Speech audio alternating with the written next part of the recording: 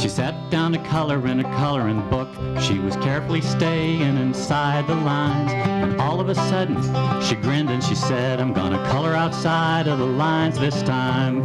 Coloring outside the lines. Gonna color outside of the lines this time. Coloring outside the lines. I'm gonna color outside of the lines this time. Color outside of the lines this time.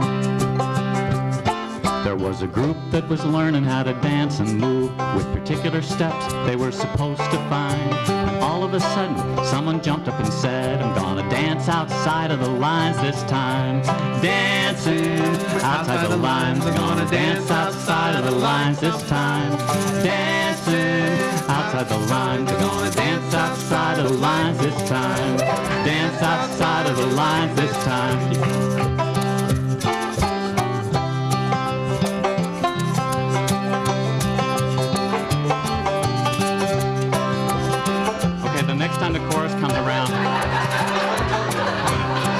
Next time the chorus comes around, you sing it. Teacher. She was a first-year teacher trying to get things right, and she thought it was best to just toe the line. And the principal said, to get through to the kids, you gotta teach outside of the lines sometimes. Teaching outside the lines, you gotta teach outside of the lines sometimes. Teaching outside the lines, you gotta teach outside of the lines this time. Teach outside of the lines this time.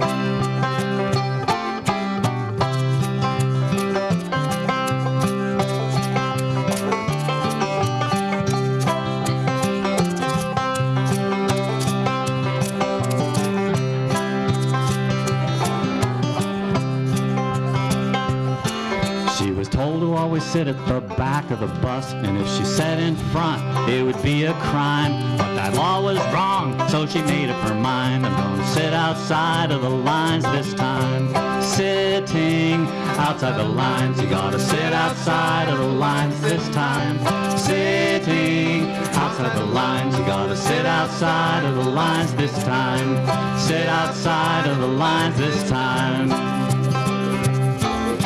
Sometimes your neighbor's from a different place, speaks a different language, knows a different faith. And if your neighbor's in need, you gotta cross that line. You gotta love outside of the line sometimes. Loving outside the lines, you gotta love outside of the lines sometimes.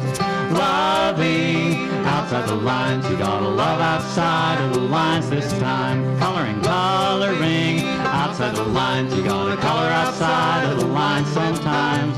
Coloring outside the lines, you gotta color outside of the lines sometimes. Color outside of the lines sometimes. Color outside of the lines sometimes.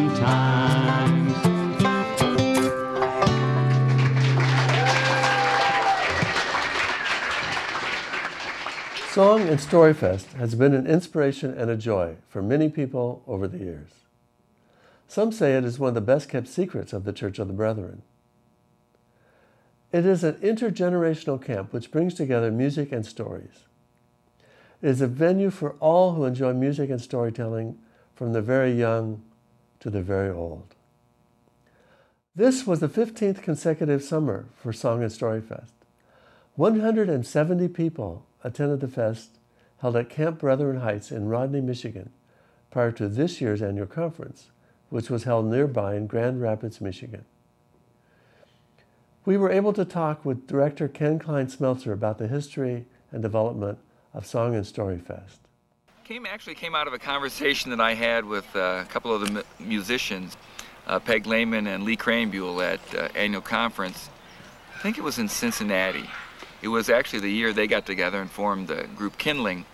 But at that conference, we all went to lunch together one time, and they were talking about a few opportunities as folk musicians and singers and songwriters in the Church of the Brethren, a few opportunities they had to get together and to listen to each other, to share ideas, or to bounce off of each other and be creative. And so that, in combination with my work at Camp Peaceful Pines as program director, kind of led me to put two and two together and to propose to our Camp Peaceful Pines board that we turn one of our family camps into a Song and Story Fest. Actually, my idea was first to have it be a song fest, but in talking to Jim Lehman, Peg's husband, who's a storyteller and writer, we got to thinking, yeah, it would be good to include the storytelling as well. So the next year, a conference was coming to Long Beach, California, and I decided to ask our camp board to turn one of our family camps into the Song and Story Fest.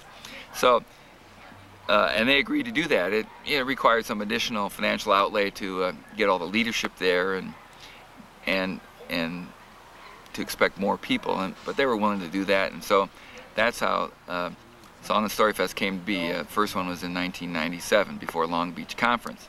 Song and Story Fest is first and foremost a family camp. In other words, it's an intergenerational gathering of people of all ages for a week of camping together. I grew up in Illinois, and I wasn't used to experiencing a week-long family camp. It wasn't until I moved to California and went to Peaceful Pines that I experienced over many years the fun and the uniqueness of a week-long camp in which families are there together, sometimes extended families. And what's neat about it is, first of all, there's something for everybody there. It's good to have kids around as an adult to kind of remind you of your connections with those older and those younger. It's good for the kids to be around adults and see that behavior modeled in community living.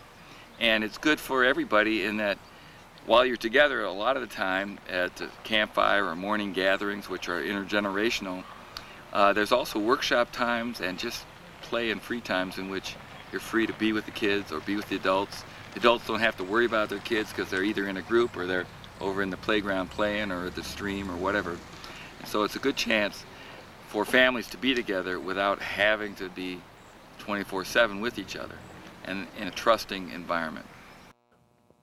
This year's program included Jim Lehman, Mijo Kumquat, Mike Stern, Patty Ecker and Louise Brody, Bill Jolliffe, and many others. Today, we are looking back on special moments from Song and Story Fests. The country has faced many disasters this spring, and floods have been in the news continually. Mike Stern wrote a song about floods, which we want to share with you. River water rising, rain still coming down. The old farm's a lake, but if the levees break, it'll damn near take this whole town. It's like living in a nightmare that you can't believe is true. How we'll clean up this mess is anybody's guess. Don't know how we'll make it through. I'm headed up to higher ground, I heard a stranger say, with a hand held out to me, said we'd best be on our way.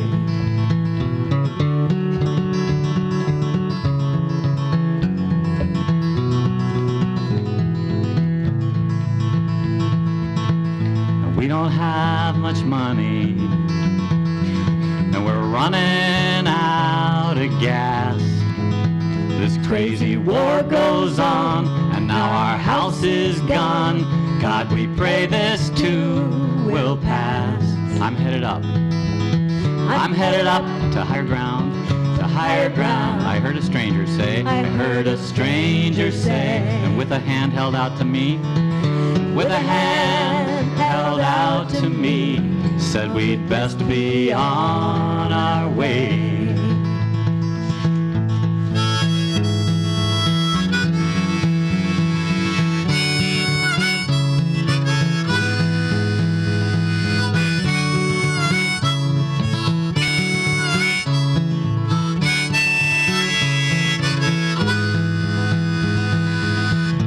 All across this country, all across this land, from east to west, folks will do their best to lend a helping hand. I'm headed up to higher ground, to higher ground. I heard my neighbor say, and with a hand held out, with a hand held out to me, said we'd best be on our way.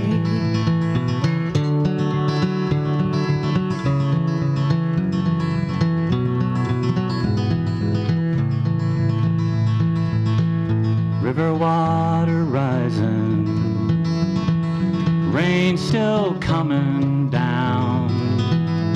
The old farm's a lake, but if the levees break, it'll damn near take this whole town. I'm headed up to higher ground, to higher ground. I heard my neighbor say, and with a hand held out, and with a hand held out to me, said we'd best be on our way. We're headed up to higher ground, to higher ground. I heard the people say, and with their hands held out, and with their hands held out to me, said we'd best be on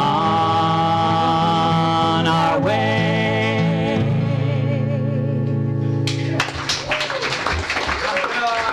The Church of the Brethren is one of the 3 major peace churches in the United States. We sometimes struggle to keep our focus on the peace mission. Some feel we need to do more. Our next guest, Linda K. Williams from the San Diego Church of the Brethren, may surprise and delight you. She has kept the mission of peace in her heart and taken action. She originated the bumper sticker, "When Jesus said, 'Love your enemies,' I think he probably meant not to kill them." We asked her how the bumper sticker came about. God started giving me songs back in the 80s, and I had been intrigued by and impressed by, and maybe concerned by, you could say, Gandhi's quote that I think it's accurate that he said that the only religion in the world that didn't believe that Christianity was a pacifist religion were the Christians. And I, of course, was struck by the irony of it. And as a Church of the Brethren member, pacifist, I totally believe in our church's statement, all war is sin. And I wanted to do something that would give people an kind of an aha moment about getting closer back to what Jesus actually taught and said. And so I said to myself, well, that somehow needs to be a song. And it was quite long in the incubation stage. And the phrase in the original writing of the song was, when Jesus said, "Love your enemies," I really think he meant don't kill them. And when I offered the concept to Bob Gross of On Earth Peace as a potential bumper sticker or whatever they might want to do with it, he said, "Would you mind if I play around with the words a little bit?" I said, "Sure." And I like his rewording better, where it says, "I think he probably meant don't kill them." And one of the comments that we've gotten from people who see the bumper sticker or the t-shirt is, "Well, now that's wrong. There's no doubt about it." Love it. And so in the original song, what I did was I went into the scriptures from the Bible. I went into a number of quotes from Brethren leaders as far as what the Brethren thought and philosophy and policies have been. And I included our church official statement that all war is sin, and the phrase unapologetic but non-confrontational from Tom Hurst. I included from Dale Aukerman the concept that what is done in the waging of war is 180 degrees opposite of Jesus and his love. And I used some quotes from David Radcliffe, and that all of that is opposite of Jesus and his love, that God's way is a way of love. And I put this all together in a song which I think covers a lot of the bases. Wasn't too sing-alongable, but it is available on the On Earth Peace website. which is, I think it's www.brethren.org/OEPA, and then you go under resources and bumper stickers, and if you click around a few times, you'll find the song and the lyric. We also asked, what have been reactions to your bumper sticker? I had one lady who was bent over in hilarious laughter at it when she saw it on my car, and the irony of it just tickled her funny bone. And that was one reaction. And other people will say things like, right on, yeah, that's it. And I did have a little note on my car window one time that said, you have your freedoms because of the people who have fought in the wars.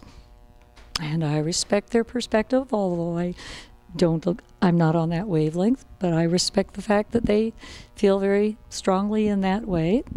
And I have also had a number of people who have shared the airline steward, when I got on the airline with my bumper sticker on my guitar case, and he turned his head to the side and read it out loud.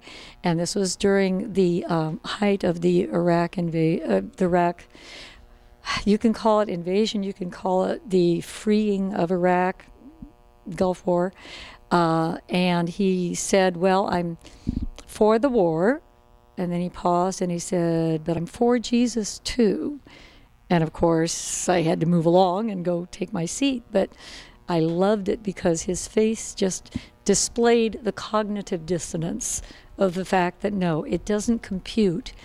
If you say you believe in Jesus' teachings and you say you want to follow what Jesus did, teach and preach, and yet going to war and killing is not what Jesus taught.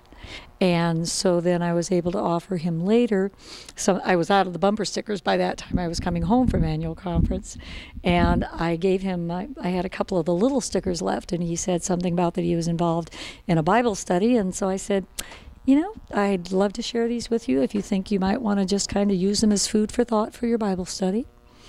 And then my chiropractor said that he disagreed with it because he believed that Corinthians 13, did I get the right book? Said that if the government says to go to war, we're supposed to go to war.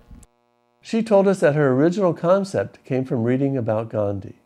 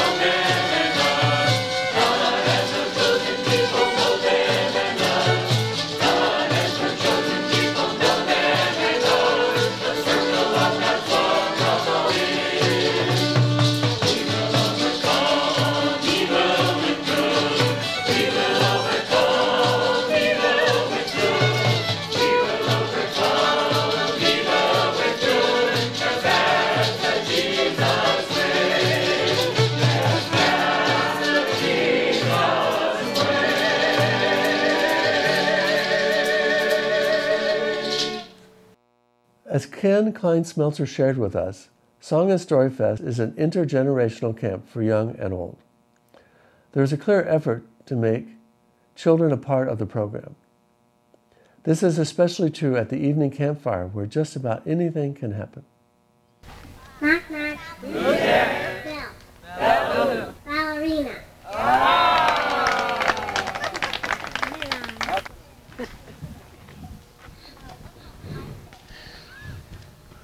Twinkle, twinkle, little star, how I wonder what you are. Up above the world so high. Like a diamond in the sky. Twinkle, twinkle, little star. Sing that song.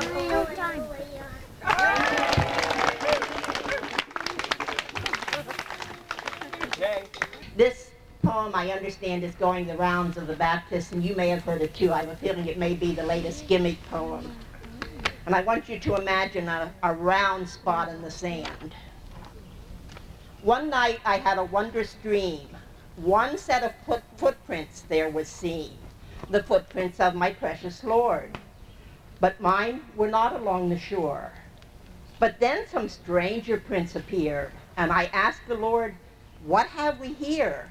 Those prints are large and round and neat, but Lord, they are too big for feet." "My child," he said in somber tones, "for miles I carried you alone. I challenged you to walk in faith, but you refused and made me wait. You disobeyed, you would not grow. The walk of faith you would not know. So I got tired, I got fed up, and there I dropped you on your butt." Because in life there comes a time when one must fight and one must climb, when one must rise and take a stand, or leave their butt prints in the sand. This is a joke about a taxi driver from New York City and a brother and pastor who are standing in line at the gates of heaven. And the pastor's a little way back. He died a few hours afterwards. And he watches this taxi driver get up to the pearly gates, and St. Peter sees him and says, "Oh, brother, we're so glad you're here. We've been waiting for you. It's such a joy to see you." He snaps his fingers, and angels come running from all directions, and they throw a white robe over him, and they put rings on his fingers, and they say, "That way, there is your room, and it has all of the things you've ever dreamed of. Anything you can ever want is here for you waiting in heaven." And the pastor thinks to himself, "Wow, this is how they treat taxi drivers. Just think of what I'm going to get." A few more people go, and he gets up in line, and St. Peter says, "It's nice to see you, brother. You can head down that way with all the rest of them." And he said, "No, wait a minute. How is it that I, a brother and pastor, am just sent off with the rest of them, but yet this taxi driver from New York City gets the royal treatment?" And St. Peter looked at him very solemnly and said, "Brother, while you preached, people slept, but while he drove, people prayed." Well, you know, I'm from the West, so that actually when I go east, and I went east to visit a farm in Iowa, and I was on a farm in Iowa, and the farmer was from the Ivester congregation. We have anybody here from Ivester? Oh, right up there. Well, I'll tell you a story about a farm I visited there in Iowa. Yeah, well, I went on this farm, and I walked up into the farmyard, and all of a sudden I see this pig running across the barnyard there with a wooden leg. And I said to the farmer, "Boy, that I've never seen a pig with a wooden leg. Well, tell me about that pig." And he said, "That's a special pig. That's a real special pig. Let me tell you about that pig. 2 years ago, I was out plowing in the back 40, and the tractor flipped over on me, you know, and that pig, for some reason, knew that I was in trouble and went to my wife there at the farmhouse, made her come out to find me, got the tractor, and found me, and she saved my life. That pig saved my life. That's a very special pig." But I said to him, I said, what about the wooden leg? "Well, no, that's a really special pig. Last year, my wife was coming up the road in a truck, and went off the road into the ditch, and that pig came and got me out the back 40, and I knew something was wrong. It was squealing and hollering. I followed that pig all the way, and I found my wife in that pickup truck, and I saved her, and that pig saved us, and that's a special pig." And I said, "Yes, but I just don't understand about the pig. Why does that pig have a wooden leg?" He says, "Well, with a pig, that's special. You only want to eat them a little bit at a time."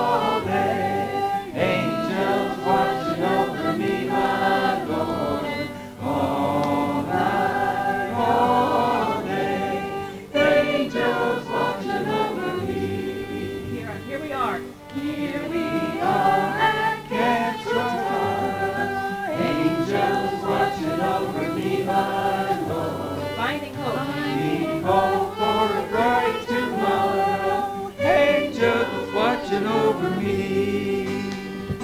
All night, all day. Angels watching over me, my Lord. All night, all day. Angels watching over me.